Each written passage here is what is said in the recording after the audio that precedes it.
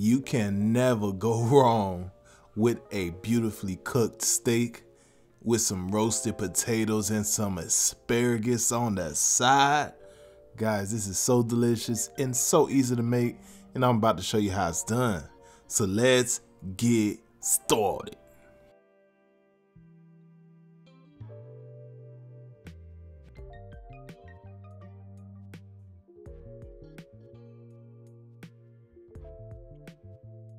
Alright guys, so these are the ingredients that we will be working with today.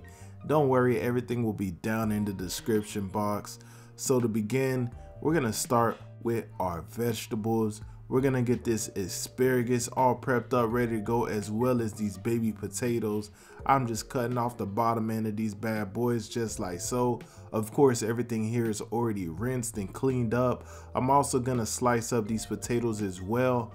I have my oven preheated to 400 degrees because we will end up tossing these potatoes in the oven.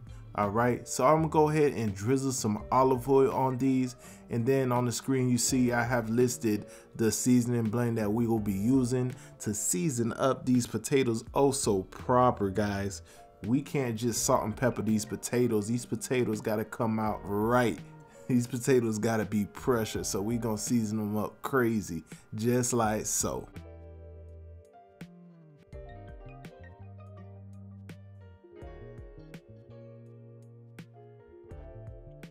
So once that's all said and done, you're gonna go ahead and transfer these potatoes into a oven safe pan, and we have our oven, like I said, at 400 degrees, and we're gonna let these go for about 20-25 minutes until they're nice golden brown and looking oh so beautiful.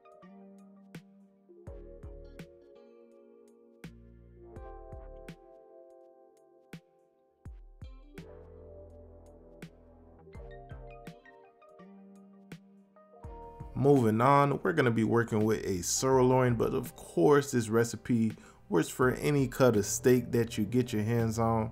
So we're just rubbing a little bit of olive oil into these steaks, and we are going to season it very simply with salt and pepper, guys.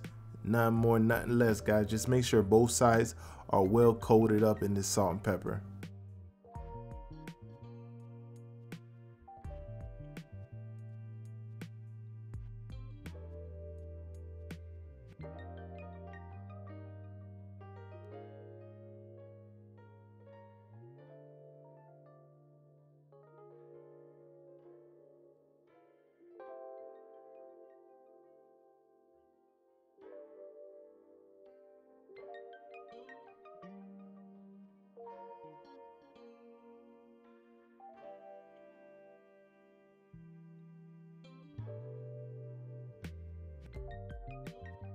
Now at this point, you want to get your cast iron pan smoking hot.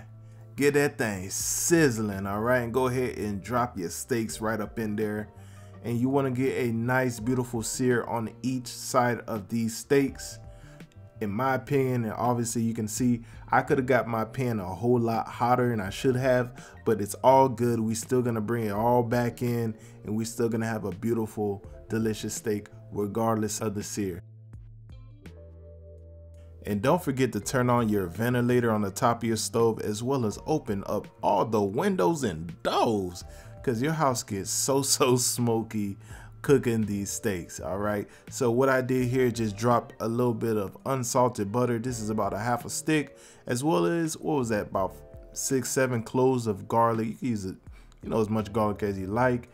And I got my rosemary in there as well. And what we're doing, we're just basting this steak, guys, and you want to kind of cook it to whatever temperature you want.